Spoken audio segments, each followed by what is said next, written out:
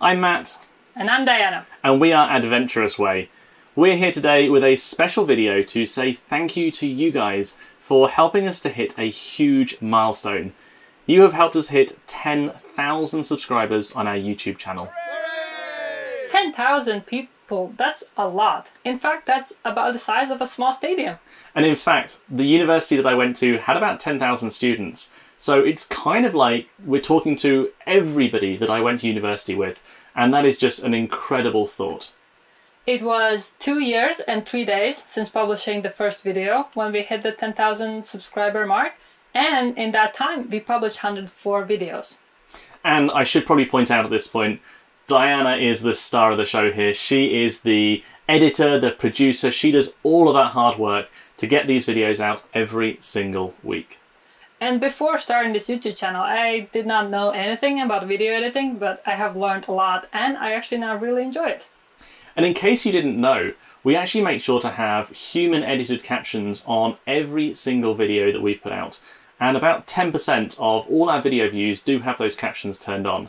So we're really striving to make them as accessible to everybody as we possibly can. And that's one thing that I'm quite proud of, that we've been able to keep it up so far. So this is a real special video. As we've done in the past when we've hit these milestones, we're doing a Q&A video where we've invited questions from people on our mailing list and of course our YouTube subscribers. And we're going to do our best to answer as many of those questions here today. So the first question we have here is from This Is Liz on YouTube, and she asks, how are you progressing on your quest to visit all the national parks and monuments? Well, we are not doing so well right now. It's going very, very slowly. In fact, in 2020, we have not been to a national park unit. And largely this is because of COVID. Yeah, we always knew that over sort of the Christmas, winter period, there was going to be a slowdown for us anyway in the national parks. My parents had come over, we'd spent some time with them, and then we had a series of events lined up. And that kind of just rolled into COVID kicking off and the whole pandemic. While some of the national parks are still open and we could have visited some, we just didn't feel that that was what we wanted to do at the moment. Not just through the safety of the situation, we were trying to sort of stay away from large crowds and things, but also because we're not on a time-boxed quest to visit them. We're not trying to rush to visit them. We want to see these places at their best. Yeah. We want to see them when everything's open, when we can spend time in the visitor centre, speak with the rangers, and really enjoy what each national park unit has to offer. Unfortunately this year, with the situation as it's been, that's just really not been possible in a lot of places. So we've been focusing on some other things while that's been going on. But don't worry, we will be getting back to the national parks. These are still places that we really want to explore and visit and have some great adventures in. And so once things start to improve, of course, we're going to be visiting plenty more national parks. And on the plus side, we accomplished a lot of other things. So we did our RV remodel, and also we caught up on a lot of work and on video editing. So now our videos are pretty much real time, maybe like 1 or 2 week delay, versus before I had the backlog of 9 months to edit, and that was just a lot. So now we've been able to get through a lot of that. And that's why if you saw some of our videos all the way through to kind of the summer period that was still about national parks, that was for places that we'd been at the back end of last year. Yeah. But this winter, we're going to be hunkered down and we're going to try and share some more videos about our adventures around here and maybe some more RV life things. But don't worry, when the opportunity arises to visit a national park unit and we can really enjoy it and explore, we will be doing so. So the next question comes from Polar Bear and Son. How are you managing the COVID situation? So as we said, we are not visiting the national parks as one example. Overall, our plans have changed a little bit. Our plan for this year was to go to Europe and spend time with family and travel around Europe. That obviously did not happen and is not going to happen anytime soon. But overall, we're just traveling slower. We're staying at each place for longer, and we're not moving as fast-paced as it was before. And I think it's fine. We don't really mind the change. Yeah. And honestly, RV life for us has actually kind of worked really well, I guess, bizarrely during this time. We had already been used to spending extended periods of time on our own, in the middle of nowhere, far from civilization. So we've largely been able to continue at least using those things that we'd learned during this time. And so yes, it's been a terrible time, and it's definitely changed our plans, and I know for many people out there it's been incredibly disruptive. We are very fortunate that we've been able to continue fairly normally throughout this, but obviously it's, like you say, it's hugely disrupted things for us as well. Fingers crossed things can get back to at least some semblance of normal and we can start travelling, but for the time being our priority really is just on staying safe, making the most of the situation and doing as best as we can given what's going on. Yeah, and we are staying productive, as we said, with, you know, remodel as we did, with keeping up with the work, and then also, you know, thinking about our future plans.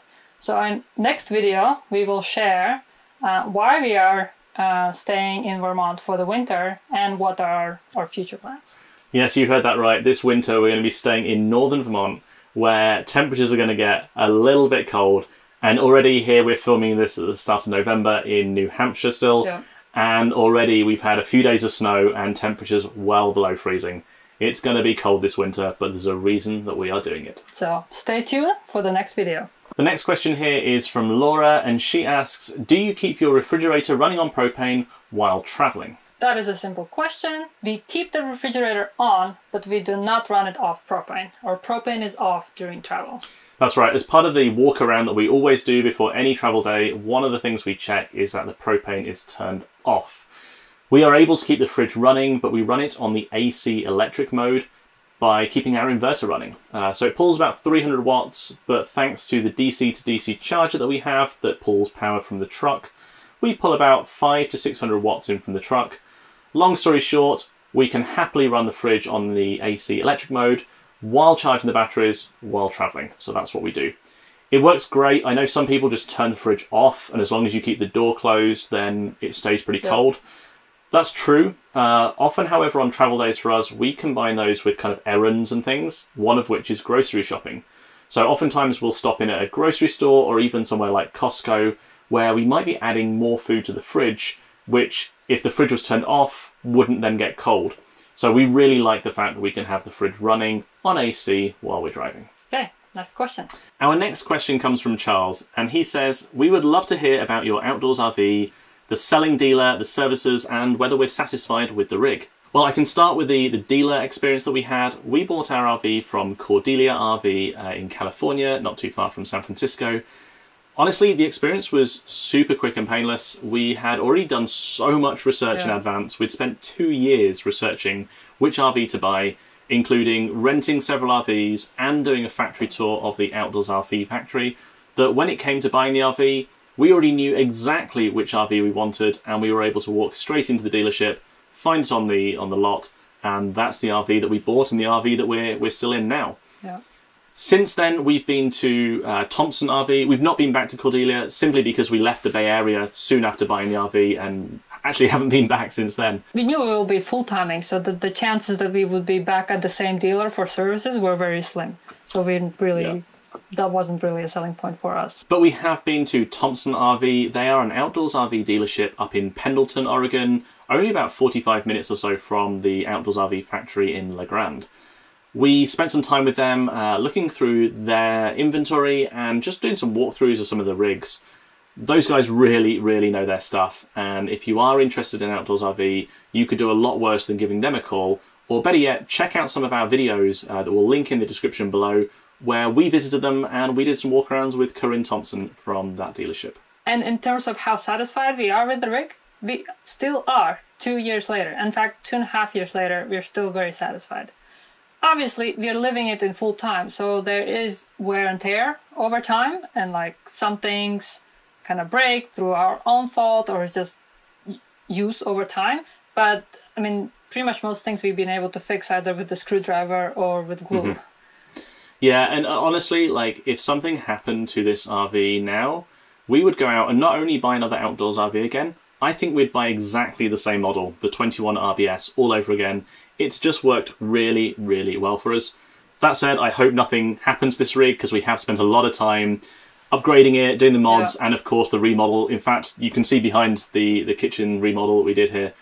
We really, really like this rig. I think the true test of its kind of 4-season credentials will be this winter, though. So we'll just have to see whether it holds up to the cold that Vermont has to offer. Yes. Okay, moving on. The next question here is from Gerald, and he's asked us to discuss the roof maintenance in the context of the solar panels. Any choke points or inadequacies of our current setup? I mean, roof maintenance, you haven't really done anything. No, I mean, I periodically check it, maybe once every couple of months, probably not as often as I should, just to make sure that there's no signs of leaks or damages and things. Thanks to the monitoring system that we have, we keep a pretty close eye on the solar production that's coming in. So I think if something catastrophic had happened, we would know pretty quickly, because we do rely on that solar power, or have been doing most of the year. As for any choke points or inadequacies, when we hit the road, just as way of background, we had no solar at all on the roof, and all we had was a 100 watt portable solar panel. We knew that wasn't going to be enough. That was just to get us going. It wasn't long, maybe 3 or 4 months before we put some panels on the roof, and we started with 400 watts on the roof. A few months later, we upgraded that to 600 watts. So that's what we are still rolling with now on the roof. Plus we have the 200 watt DIY portable panel that I made a little while later.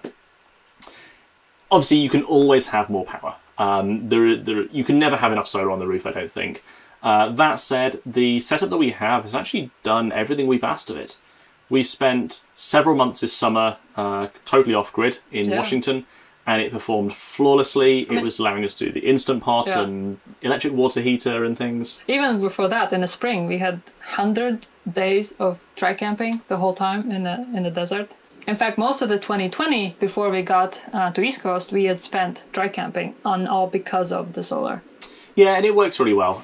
We don't have a generator, so for us, we don't really have a good backup. If we do run out of power, the best we can do is plug the truck in, and using that DC to DC charger, like I say, that'll put about 500 or 600 watts in, but that means idling the truck, which is definitely not something we want to be doing. In an emergency, obviously, it would help us out, but no, honestly, it works really, really well. But that said, over on the East Coast, in the areas we are now, more solar would not help, because there's just so much more tree cover. Yeah. So we are staying at RV parks. Also, there's slightly less dry camping opportunities where you can dry camp for a longer time. I mean, obviously you can use harvest hosts and dry camp for a couple days, or actually 1 day at a time. So we are at RV parks, but we do like our system even when we're staying in RV parks. The next question here comes from Roger, and he's asked us about the work that we've done to the RV in terms of the remodel and the upgrades, as to how we feel about what that's done to the resale value, whether there's going to be maybe a little increase in value, and also have we thought about what our next RV might be? Let's start with the second part. As we said before, we really, really like this RV, and this RV really, really suits us really well for the type of RVing you want to do. So we see ourselves keeping it for many, many years. So we haven't really thought much about resale value or depreciation, because we're just not planning on getting a new RV anytime soon. And a big part of that is because this is our home.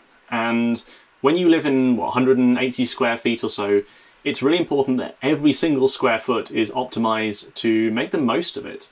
And so we really have spent some time and money investing in this space and making it our own. But we felt comfortable doing that because we don't have these plans to sell and buy a new one. Yeah. And I think one of the reasons that we've been able to have that confidence is because we did so much research ahead of time to find a brand that we felt delivered the quality and a floor plan and a model that gave us the functionality that we needed in the RV. And the RV is 25 feet tip to tip, and we really, really like that size. And in the beginning, when we were looking at fifth wheels versus travel trailers, we were not able to find really small fifth wheels, so we went with a travel trailer because we could get a smaller trailer. So to answer your question, I don't know what some of our mods have done to the resale value. I would like to think we've added some value. We've definitely added more functionality with the batteries, the inverter, the solar, the remodel. A lot of the other mods we've done, I think, have made it a better trailer. But at the end of the day, an RV is a depreciating asset, so who knows? But it doesn't really matter because we're not planning to sell it anytime soon anyway. Okay, moving on to the next question. Have a question here from Bob K, who has a question. With living in such a small space, how are you able to give or get some me time during the day? in the beginning, it was definitely a struggle. Before, when we lived together, we lived in a big house, but we also worked, and we were kind of away from each other for most of the day. And even spent with the long commutes, we only really spent only a couple hours each day together. So it was an adjustment, but now, I mean, now it's really good. I think some of the tips would be maybe, I go for runs, maybe not every day. I mean, in the summer, quite often, we'll see what happens in the winter. But that's a little bit of kind of me time by myself.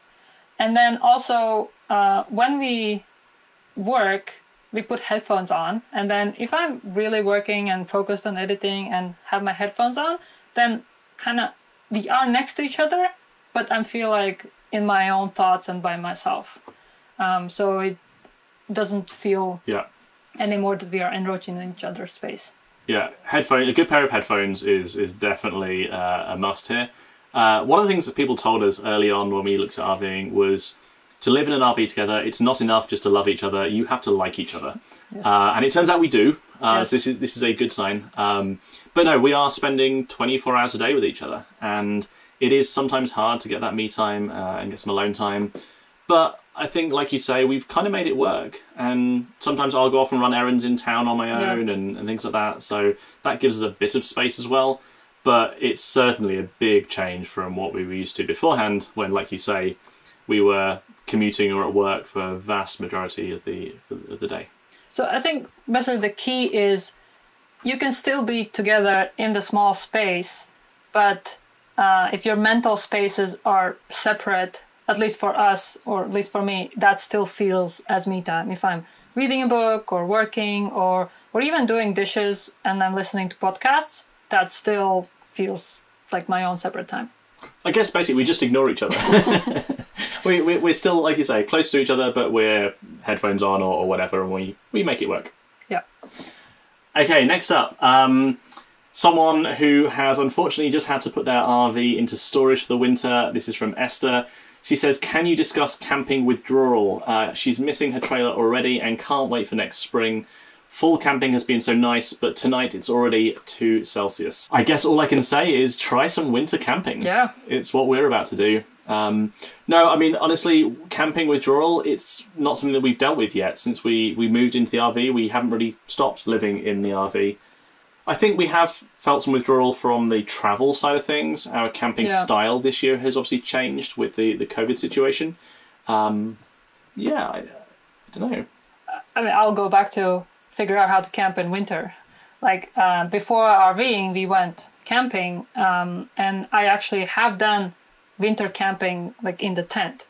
So adding, I guess, more range of activities that you could do in winter, or like hiking in winter, that's also doable.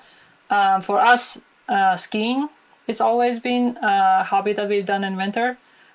So yeah, I guess depending on the area where you live and how easy or hard it is to go out with the RV, or whether it's even safe with the roads and so on, maybe find some other winter activities that you like to do.